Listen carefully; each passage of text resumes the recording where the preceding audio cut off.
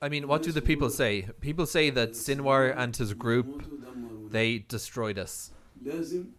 We must get rid of them. If they won't finish the war, then we don't want them after it. This is for sure. This is most people that I met during the 2 months that I was in Gaza. I didn't see anyone who was a supporter of Sinwar. No one loves Sinwar. There are people in prayer day and night praying that God will save us from Sinwar. That's they're talking about Yahya Sinwar, one of the leaders of Hamas. I don't know, do you believe me or not? Are you talking from the bottom of your heart? From the very bottom of my heart? Is this your opinion or the people's opinion on the street?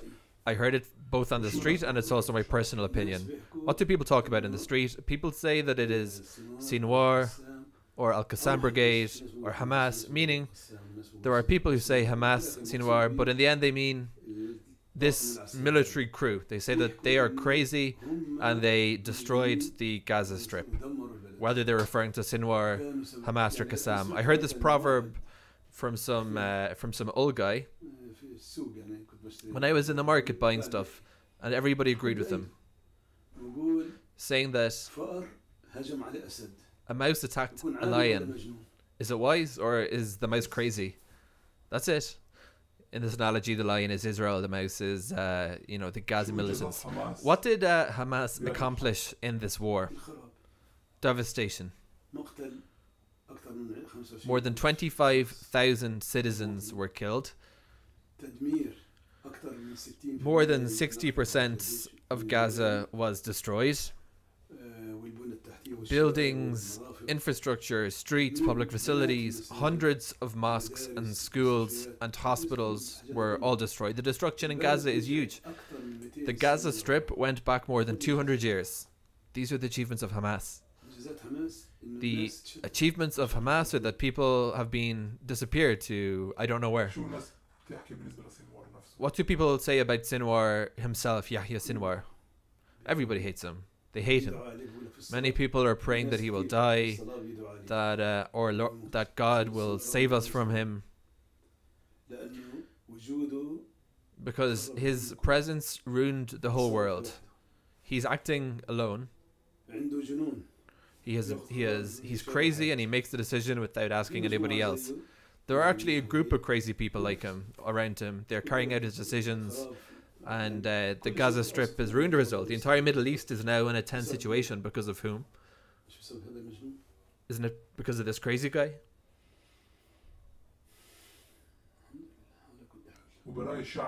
In the opinion of the people, what would the solution be?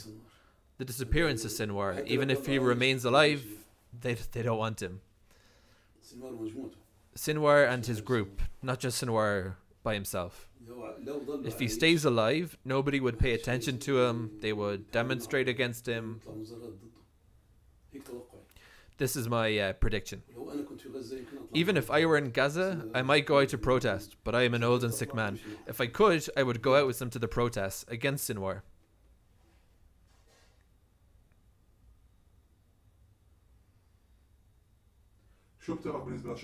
What do you know about the personality of Yahya Sinwar? He has megalomania. He feels like he is above everyone. This is what one hears about him. He doesn't sit with me personally, but those who do sit with him complain about the guy, because his brain and his thoughts are somewhere else. And they know that he gained the rule and the leadership of Hamas through fraud, through fraudulent means.